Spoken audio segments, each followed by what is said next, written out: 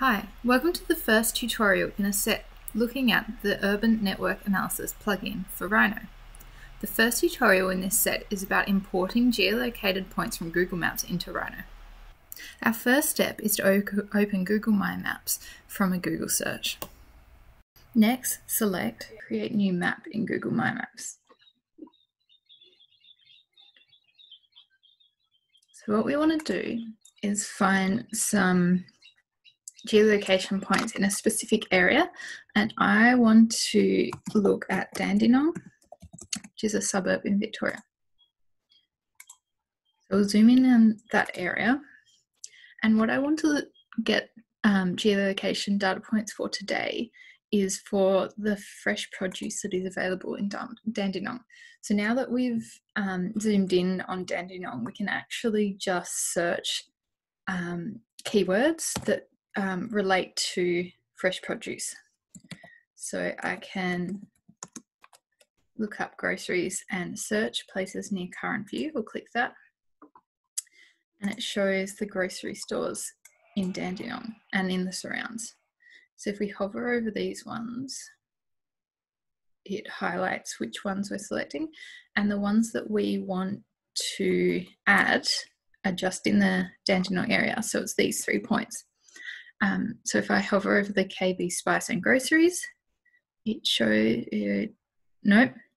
MKS Spices and Things shows up with a circle around it, and I want to press Add, which will add it as a data points to one of our layers. So I want to find the other 2 in Dandenong, and the last one, and then I want to search other keywords related to fresh produce. So we'll go bakery,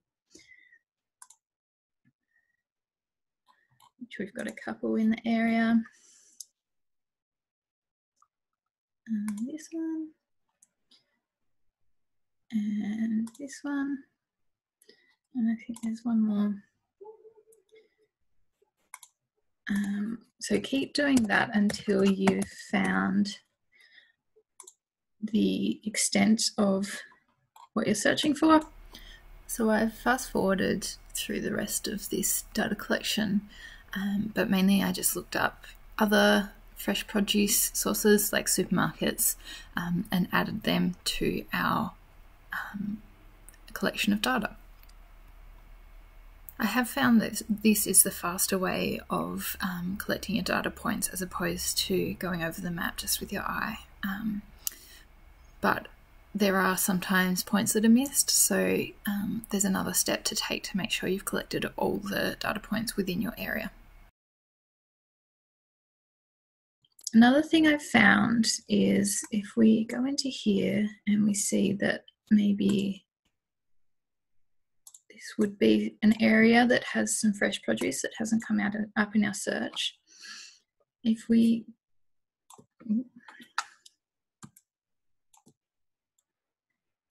to add a marker, you click Add Marker up here, and you can select the area and you can name it if you'd like. What I found, if you want to multi-add, if you hold Control and press and hold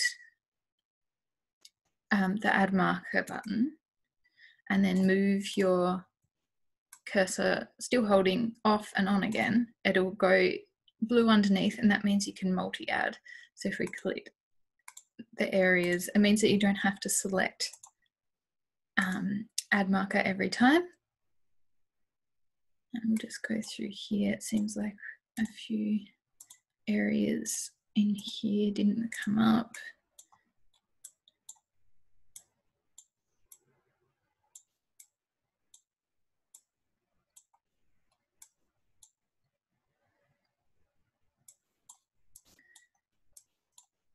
Seafood and spices.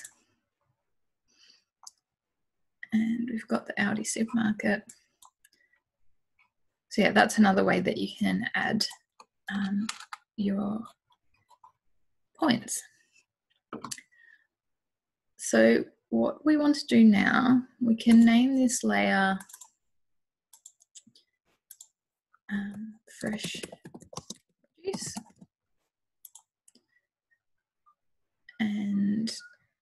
you can name this Dandenong.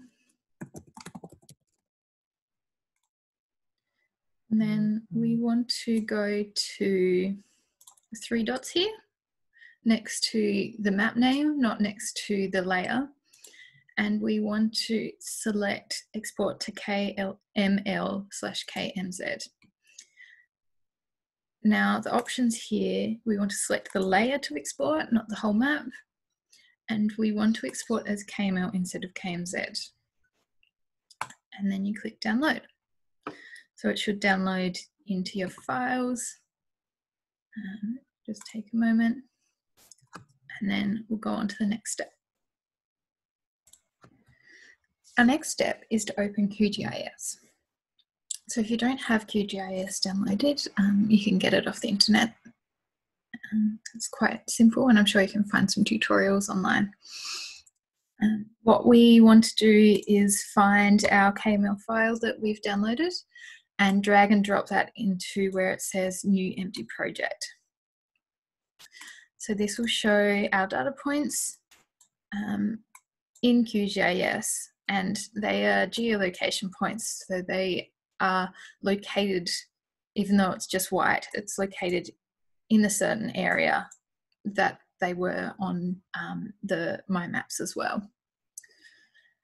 So the main reason that we need to open QGIS, well, there's two.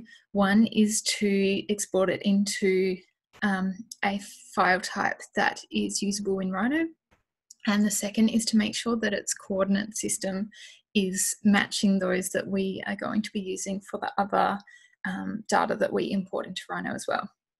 So what we want to do is right-click on Fresh Produce and go to Export and Save Feature As.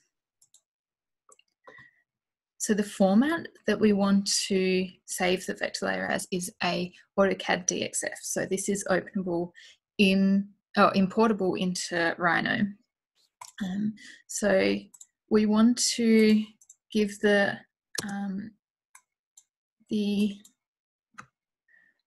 file a name.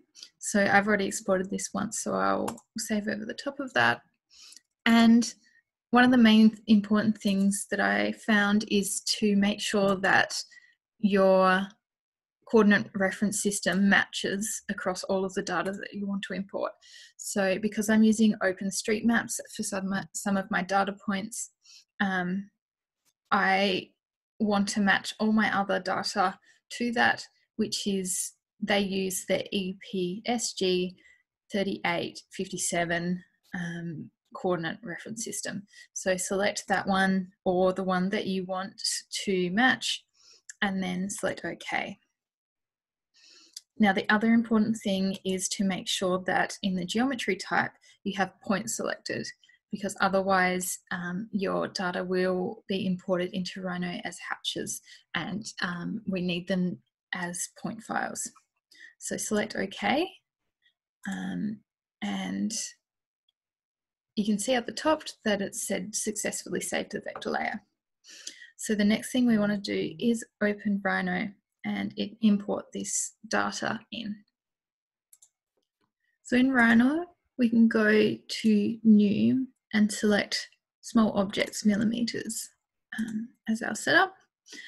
And if we double click the top, as all the things we're doing are from the top view and are in 2D. So it's the main window that we'll be working in. So next, we want to go to File, Import, and find our AutoCAD drawing that we just exported from QGIS. Select Open, and make sure that your import options match those that are in my screen. Select OK. And then if you press Control, Shift and E at the same time, it'll zoom to those data points to the extent of what you have in your window. So these are the data points that we exported from Mymaps into a KML file, and then from there saved them as a AutoCAD DXF in QGIS. A few more steps that we want to do is if we go to layers and we rename layer 1 as fresh produce,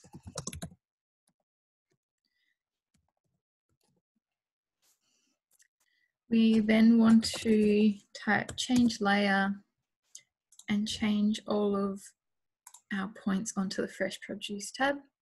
So this means that you can turn those data sets on and off. We also click on the color assigned to that layer and we might change it to green. So that is step 1 in how to use Urban Network Analysis plugin and how to import some data points from Mymaps into Rhino. So check out my next tutorial to see the next steps in how to use Urban Network Analysis.